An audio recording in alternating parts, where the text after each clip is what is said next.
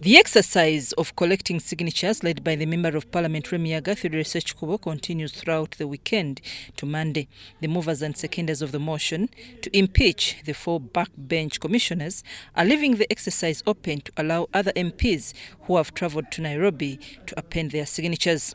Sechkubo expressed disappointment against 60 members of Parliament who sit on the Budget Committee that were sponsored to travel to Dar es Salaam, denying them an opportunity to participate in the exercise. Rules, the 14 days start counting after we have issued the notice. So those who took away our members and hid them in Dar es Salaam, hoping that the days, once the days are over, therefore they come back because the motion has collapsed. The motion does not collapse. See us not issuing a notice, it means we are not yet there. And by telling you how much, of course, that is simple arithmetic.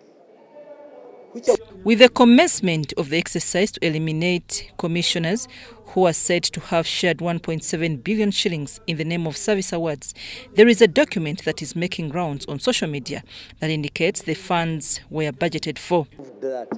What they are peddling in the social media, they are forgeries. You know, now they are making more mistakes. They are even forging. They are forging. They are trying to forge the hazard. They are forging the minutes. They are forging everything. But we shall disprove them. So that can't be a mistake. According to Sechkubo, workers, members of Parliament have conspired to remain silent and not appending signatures on the motion.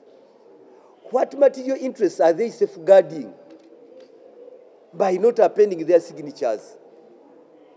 What workers are they talking about now? The workers whose money is the sole target of this. So others can be understood. But for the workers, they hurry. As they enter here, they keep on falling. They disappear. Some MPs who have participated in the exercise question why there are few ministers who have appended signatures to this censure motion. For us, we shall not. We are saying no. And so when time comes to publish this, you will therefore know who are those who have been supporting you in the fight against corruption. Who are those that you can entrust with public office? Who are those who can be guardians of the government and the resources of Uganda?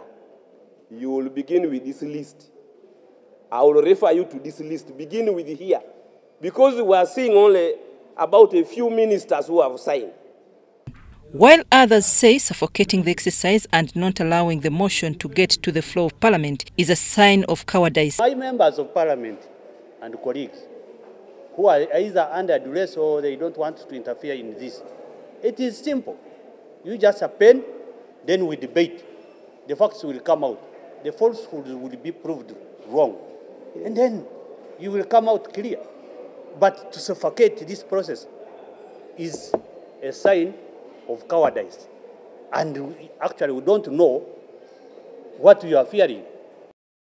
The movers and seconders of the motion, although have not yet acquired the required 177 signatures, put their expectations high, targeting 260 signatures to carry the motion forward.